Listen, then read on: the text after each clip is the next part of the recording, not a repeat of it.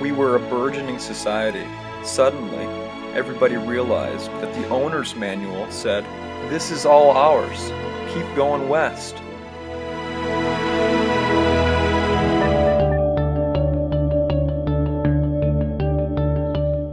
Land hunger becomes a fever, even for the American government.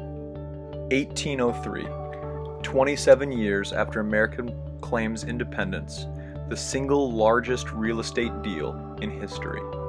President Thomas Jefferson buys the vast Louisiana territories from Napoleon. 500 million acres for 3 cents an acre. Just as America will one day go to the moon, now an adventure into this unknown. May 1804.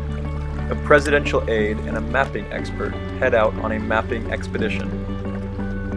Meriwether Lewis and William Clark's journey is about to become one of the most epic American stories of survival. The Rockies. Unknown. Mythical. The legendary woolly mammoth is even said to have walked here.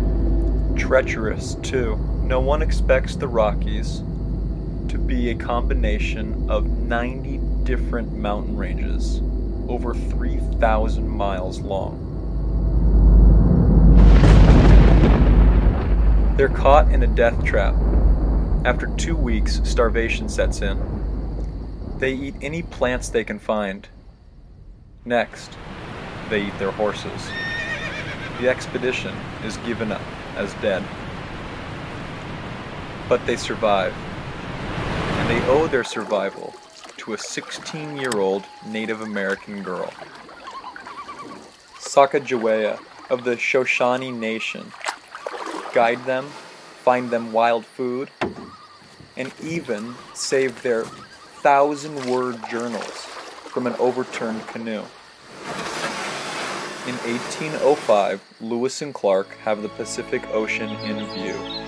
They are the first new Americans to reach the Pacific Ocean over land.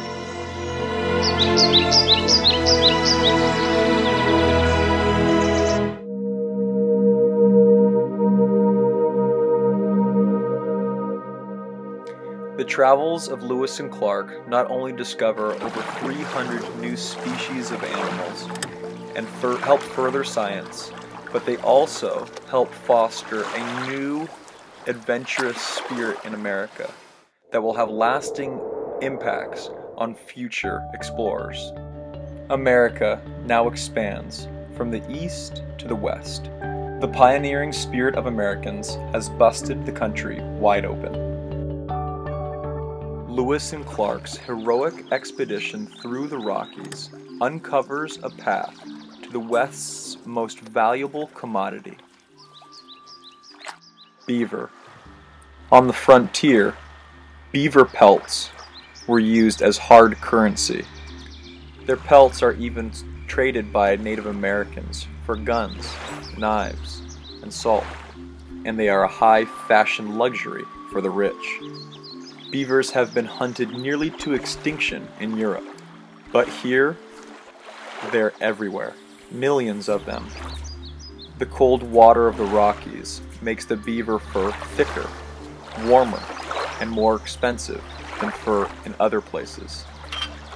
New iron traps from New York foundries make trapping even easier.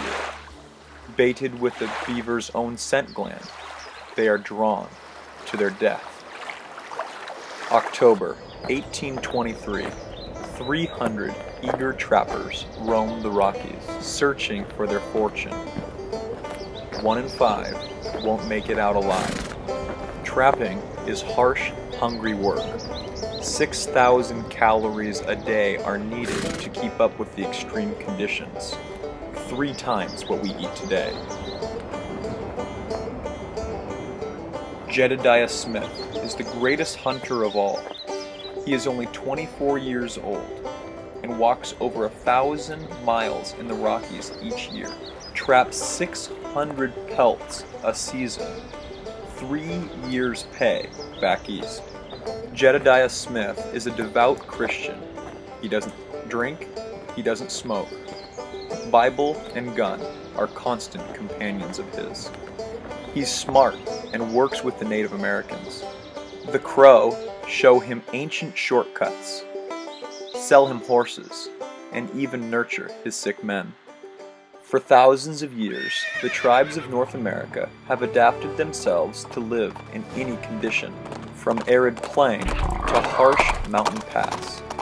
Jedediah Smith uses their knowledge and his skill to open up the West to vast fur profits. Jedediah Smith will eventually die a rich man. But today, he's not the hunter. He's the hunted.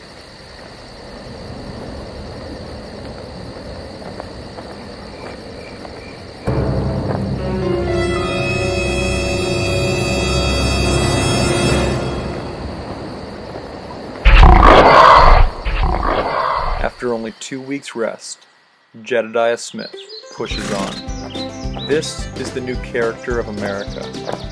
Frontier grit, rugged individualism, survival.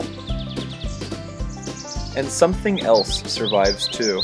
The trails Jedediah Smith blazes become settler trails, wagon trains, and roads.